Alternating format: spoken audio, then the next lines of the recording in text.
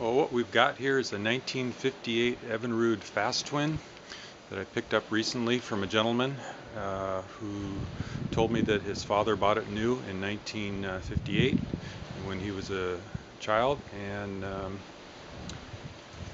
used it regularly, but at a certain point put it away, and it sat for about 20 years, and that's about when I picked it up. So this is a very nice original motor with very nice paint, and the emblem and decals look very nice. The motor was not running when I got it because it sat and I needed to do some work to it. I got a nice homemade cart with the motor, and I also got an original pressure tank. The pressure tank was painted on the outside, but the inside was nice shiny metal. I've done a few things to the motor in preparation of trying to get it started. I've actually had several attempts of trying to get it started, which has led me to do some additional things. Over here is kind of my parts pile that I've kind of showing accumulation of things. I did have spark on the motor, but I decided to check the coils as a recommendation, and I discovered that they are very cracked and would not have lasted at all. I've also replaced the impeller, even though the original impeller is in quite good condition, no cracks, it's still flexible. I'll just use that as a keeper, and maybe I'll use it somewhere else. Decided to replace the ignition, the total ignition, the points, and the condenser while I was out there. The high-speed needle was actually slightly bent, not the tip, but the shaft, and it just caused the knob to wobble as it was turned. And I came across a new old stock needle, so I decided to replace that as well because I couldn't really get it straightened out very well. Right here is an example of a tool purchased from Frank Robb to repair the two-line pressure O-rings.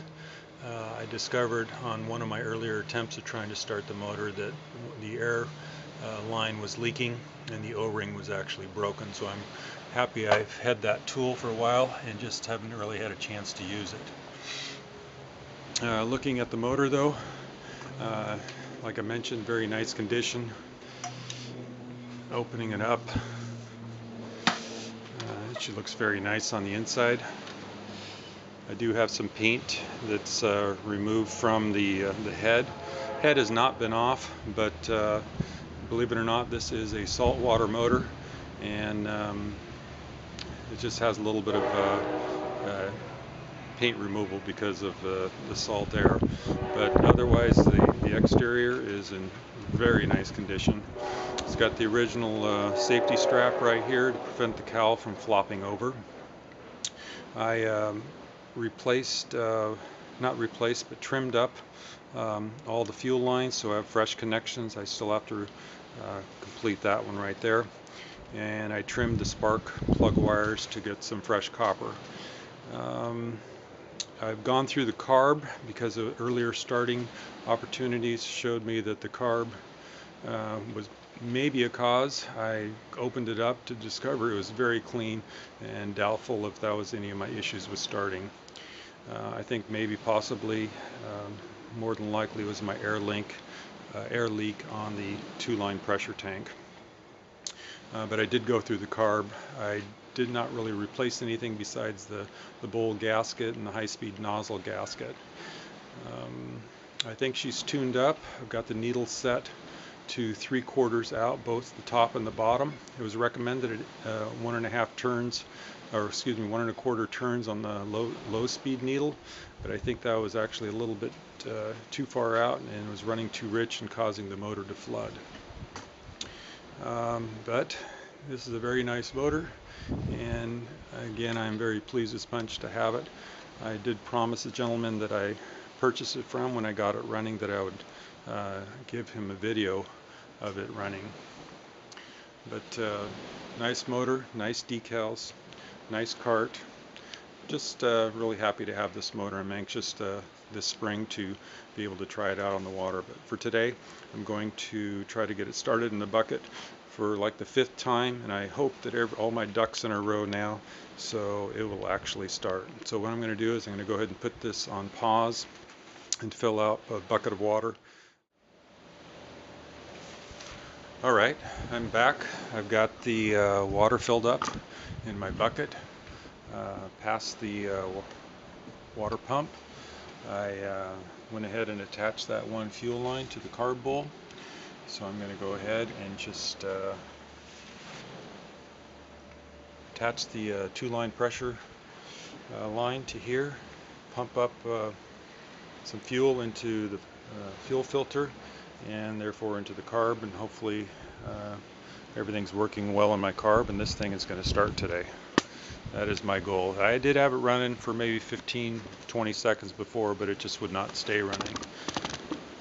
So let's give her a go.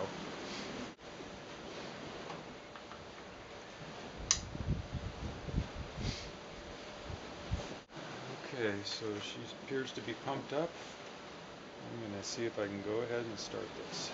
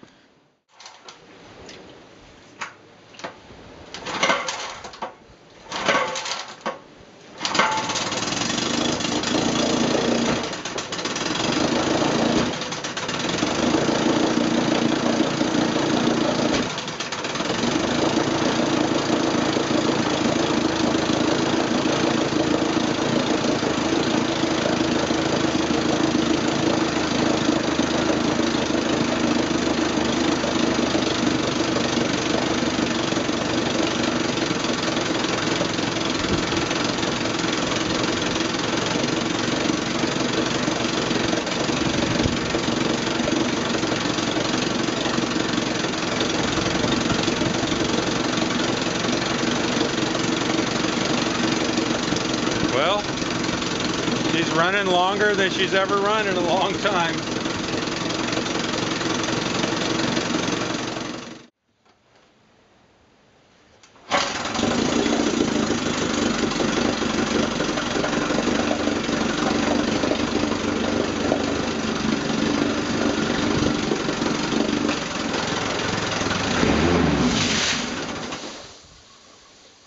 Well, I think we solved our problem.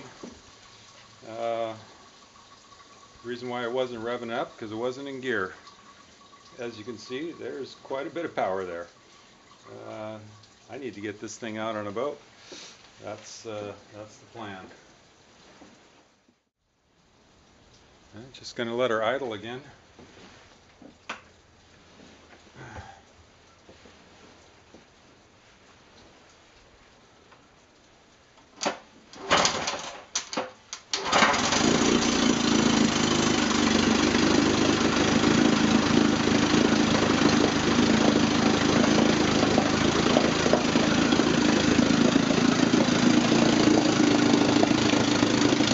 Pretty good.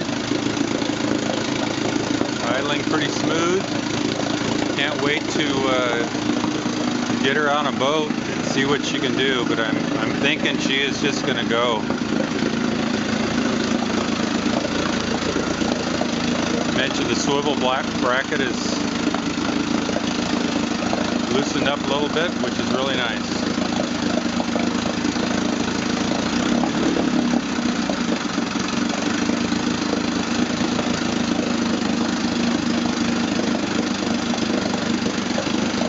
Pumping lots of water.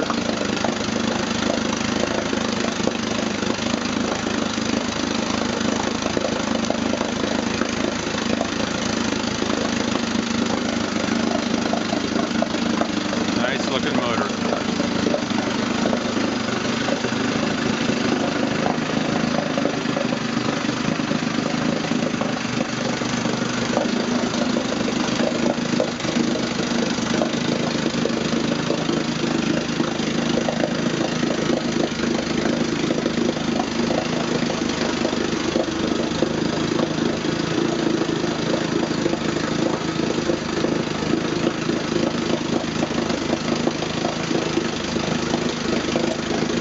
All right, we'll see you next time out on the water.